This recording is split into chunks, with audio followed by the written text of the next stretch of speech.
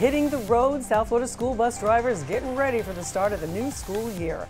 And those drivers were out practicing their routes today. Broward students head back to class Tuesday. Dade students Wednesday. Local 10's Hatsavella live in Fort Lauderdale with more on the back to school. Rush. So, Louis, this is just one of several locations here in Broward County where school bus drivers have been doing what they call a dry run, right? Not just today, but for the next couple of days until they feel like they're ready.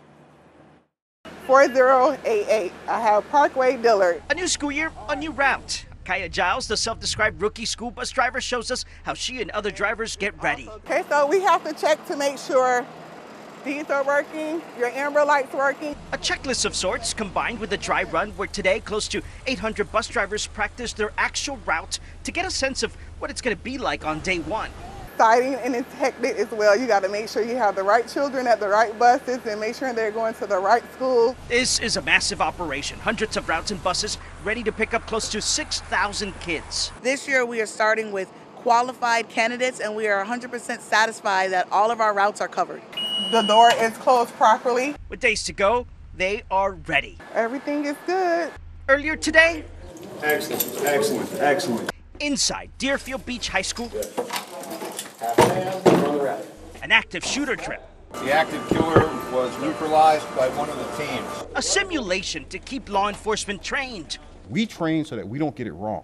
Both the sheriff and superintendent on hand to talk about the importance of being ready. You want to know that the right hand and the left hand are talking to one another.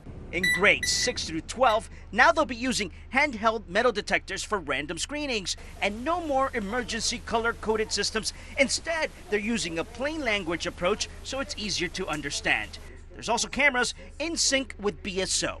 And we are currently monitoring and tracking over 18,000 cameras across the school systems, which gives us ability to have live feed if any form of threat take place.